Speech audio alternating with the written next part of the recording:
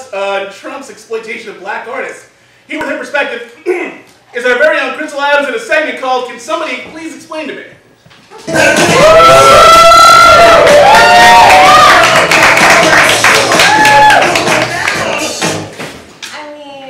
Can somebody please explain to me, how do we get these racist presidents to leave our black artists alone? And I'm not talking about Kanye West. I know you think I'm talking about. No. I'm talking about my 5'3" Lord and Savior Prince. Yeah. Can somebody please explain to me why this orange cloud of darkness is using purple rain at his campaign rallies?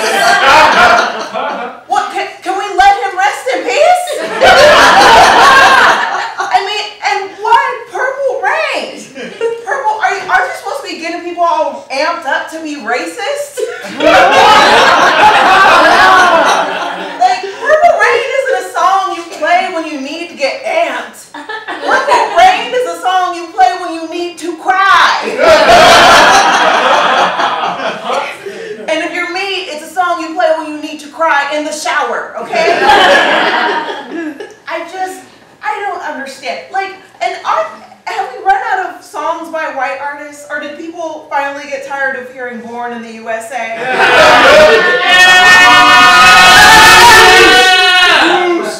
Is Boot Scootin' Boogie no longer doing it?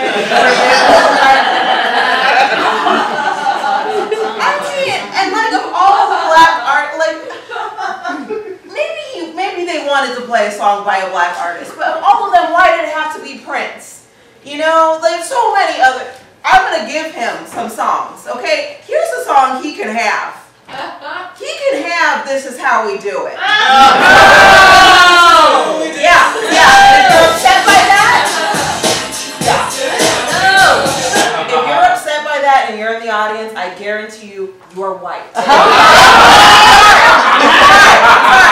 going to speak on behalf of all the black people who have been going to your weddings for the past 15 years. Over it.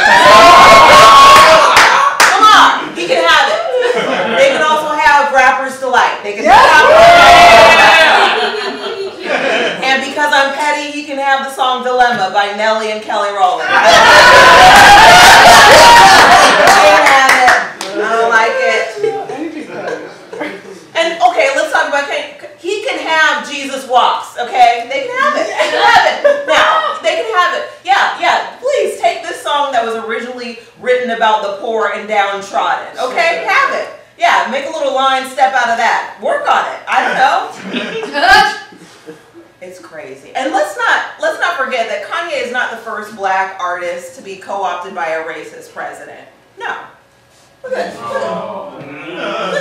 Sammy Davis Jr. hugging President Nixon like he's a tickle me Elmo.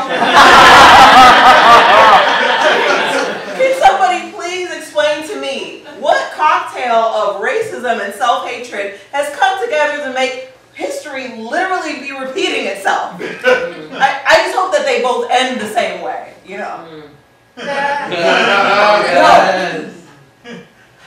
Oh, and okay.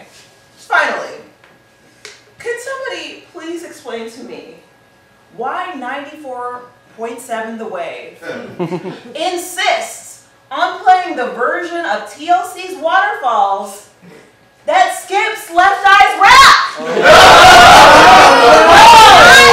Every time, it's so disrespectful. I did not spend 45 minutes in a Jeep learning that entire rap for you to be